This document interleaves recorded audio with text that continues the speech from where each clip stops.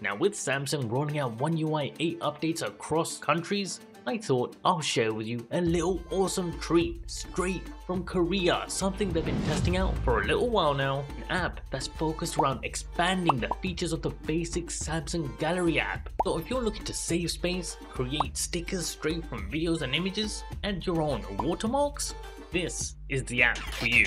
Say hello to the Gallery Assistant Beta app. Now the link for this ported APK is going to be down in the video description below, so make sure to grab it. Now as a prerequisite, I was only able to get this to work on my ONEUI 7 device, so if you guys are running anything older, maybe comment down below if it actually worked for you or not. On my Note 10 Plus running 4.1, it just straight up refused to. Now let's check out these features. First up, the thing that I'll be using the most, reduce size. So if you're like me and you record in 4K, 8K, you're always running out of space. But now this beta app is here to straight up address that issue. Oh yeah, and it works on video as well as images. So just simply select the files that you want to adjust. Like here, I'm doing 2 videos and 2 images. And then at the bottom of your screens, you'll have bars. You can visually see how much you're going to compress these by. Like here, I'm taking both my images from a total of 5.17 megabytes to an excessive 0.5.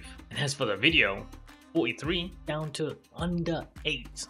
Yeah, very excessive.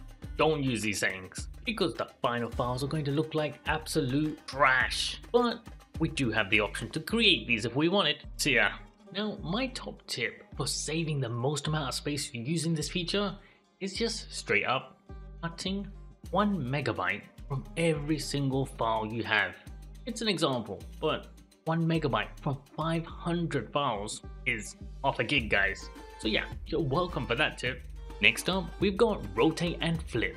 Yep, the basic edit function that you've had in your gallery app for years. But this time, with this app, you can apply it to your entire gallery at once, and not just images, but videos as well. Rotate, flip, or even just straighten up. Pretty self-explanatory. Image clipper. It automatically creates stickers from your images. Is it useful?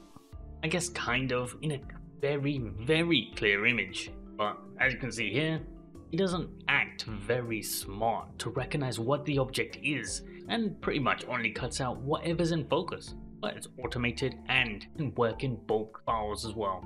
Now this next one is for those of you who love to take photographs and then upload it online to like Pinterest or Unsplash, for example. Now we can add watermarks directly to your images before you upload. So whether that be text in the corner or even a logo. And using this button, you can apply it to your entire image if you want as well. Definitely not for me, but some of you might find it handy. Now, I don't know about you guys, but I definitely spam the shutter button whenever I'm trying to take a decent image, just praying that one of them is going to turn out decent. And this is where compare images come in. So you just select the set that you want to compare, and then that's it. You can pinch in on all of the images at once, checking out all of the details, slide through, see which ones are in focus, see what's not, and then decide which ones to keep. Very handy. However, you can only look at 4 images at once. I mean, 4 is a lot, but I spam a lot more than 4. Regardless, pretty useful, I think. And now wrapping things up, we've got save as PDF. So that's for both videos and images. So why PDF? I mean, the only use case scenario that I can think of really is WhatsApp messaging. Because anytime you send a normal image in PNG or JPEG format, it's always going to get compressed by the time it reaches the other end. But with PDF, because it's a document, it won't get compressed and therefore stays in high quality during that transfer, I think. I don't know, this is the only case I can think of that would be useful. And finally, we have print. Yeah, it's printing in bulk. Anyway, this is the new Samsung Gallery Assistant Beta app.